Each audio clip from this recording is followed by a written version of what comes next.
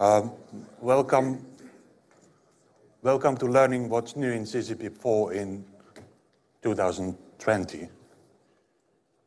In this session, we have, after my initial overview, we have 3 talks on various aspects of CCP4 which are new. And David Waterman will give a talk on Dials 2, the second coming of the data processing software in CCP4. Then Hugh Jenkins will give, from Newcastle, will give a talk on the new validation and deposition tools in the CCP4 user interface. And finally, Ronan Keegan will talk about CCP4 Cloud.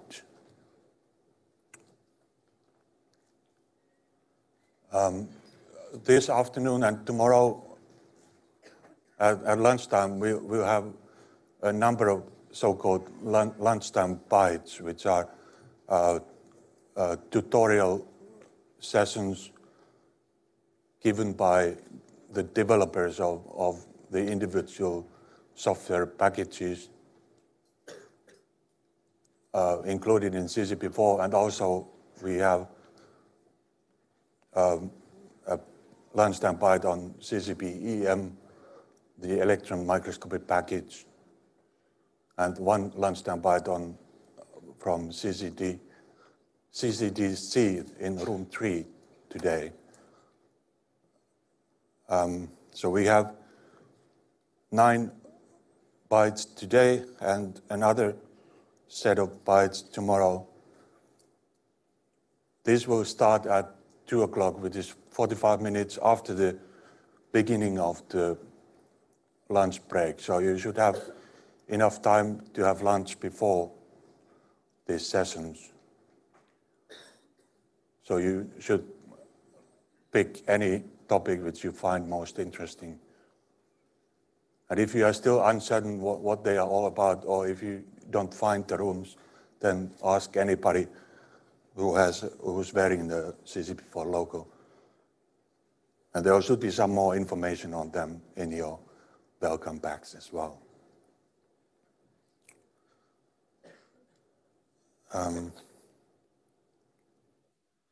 So what is CCP4? It's a software suite with tools for all steps of the structured solution, starting from data collection to data processing and reduction and phasing, density modification and model building, refinement, structural analysis, and now also deposition of your data. It includes a number of third-party packages such as the Shellex software suite and ARPWAB model building program, Archimpodo, and Qt, of course, as well, is distributed with CCP4.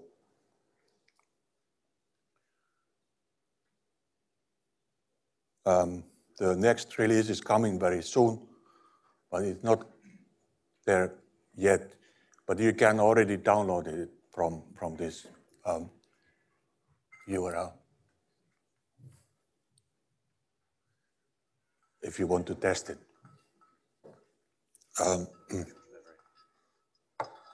Thanks. This will include a completely new program called Chemi, and it will have a Dials 2 and CCP4 Cloud, and Archimpodo will have a major update, and Qt 0.9 will be included, and improved validation and deposition tools. And there are also many things new under the hood, as it were. The architecture will change somewhat. It will be compliant with both Python 3 and Qt5. And these are quite substantial changes which justifies fresh release instead of having just updates to the previous release. So it's coming very soon. We still have to do some testing, and we have to buy the champagne as well. GAMI is a, what is it? It stands for General Macromolecular Input Output. It's a open source library for structural bioinformatics. So it makes it easy to manipulate data in many different formats. I guess it's mostly a tool for the developers who can, it can unleash their creativity to do all kinds of things with the data. And Martin himself has created a number of demos or detours, as he calls them, showcasing what kind of things you can do. For example, there's a periodic table where you can click the element and it will show you all structures in PDB which include that element. So it's just an example of what kind of things you can do with GAMI. And there are also a number of research projects in CCP4. For example, we are developing tools for electron diffraction experiments. So the CCP4 is becoming a software suite not only for X-ray crystallography, but also for electron crystallography. And advanced methods of bioinformatics are being developed also, such as the covariance analysis, which can be used to improve several methods used in crystallography. Machine learning algorithms are being developed for solving the phasing problem in challenging cases. And there are other research projects to enhance existing methods as well.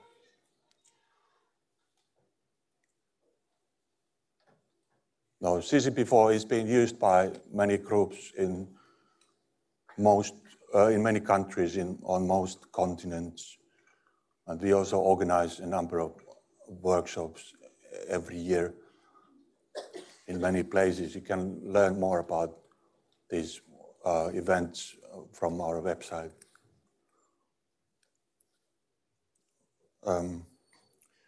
So this is, I think, a fairly complete list of workshops this year, upcoming workshops this year. The Thailand workshop is closed for registration now, but the Israel workshop is open for registration. There will be another workshop in South Africa, and every year we also have a workshop in the USA at APS. There will be a workshop at the IUCR conference in Prague. And every year we also have a workshop in South America. This year it will be in Uruguay in September.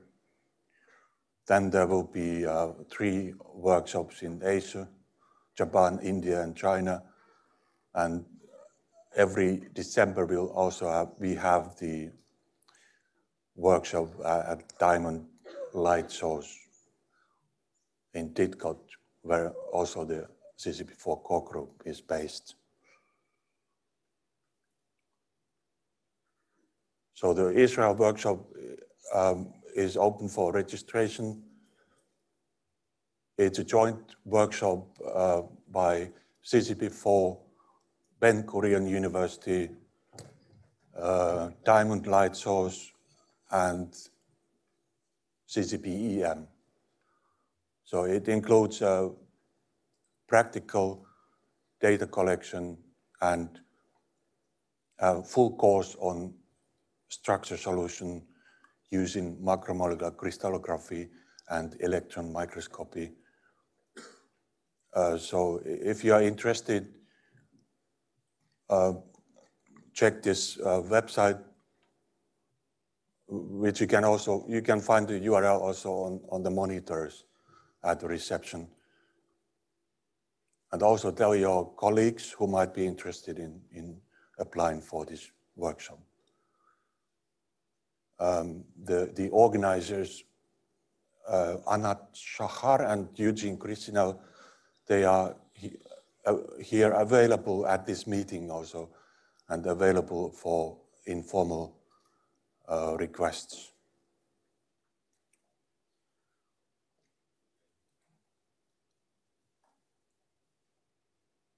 And other resources or information include the CCP4 bulletin board. So if you are not a member yet, so I encourage to subscribe to that.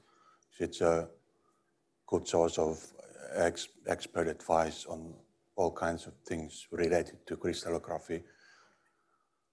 Whereas the CCP4 help desk is the best place to send any bug reports or requests if you have any problems running CCP4 software.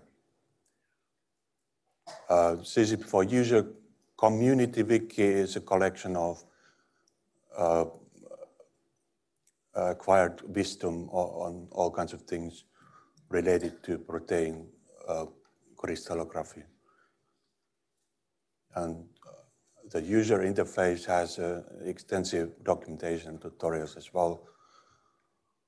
And the CCP4 web page also has a lot of information. By the way, there will be a new version of the website very soon, so don't be too surprised if it starts looking completely different. Last but not least is CCP4 Online, which is a website where you can run a number of CCP4 pipelines remotely through the web. So these pipelines, they typically require quite a lot of computing power, which we provide. We have a cluster where you can run these pipelines using CCP4 Online. And we have a Twitter account, CCP4_MX, where you can find the latest news on anything related to CCP4.